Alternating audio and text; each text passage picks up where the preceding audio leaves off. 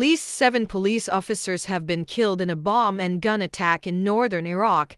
The attack took place near the oil-rich city of Kirkuk, about 293 kilometers 182 miles from the capital Baghdad on Sunday. No group has said it was behind the killings, but officials blamed the Islamic State group. On Wednesday, a roadside bomb killed 3 Iraqi soldiers near Baghdad.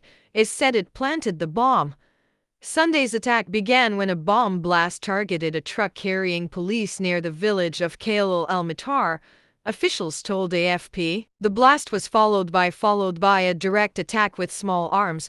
An assailant has been killed and we are looking for the others, the official added, saying that 2 policemen were also wounded in the attack. An official from the Ministry of the Interior in Baghdad confirmed the attack is once held 88,000 km 34 miles of territory stretching from eastern Iraq to western Syria and imposed its brutal rule on almost 8 million people, but Iraqi forces declared victory over the Islamist group in December 2017.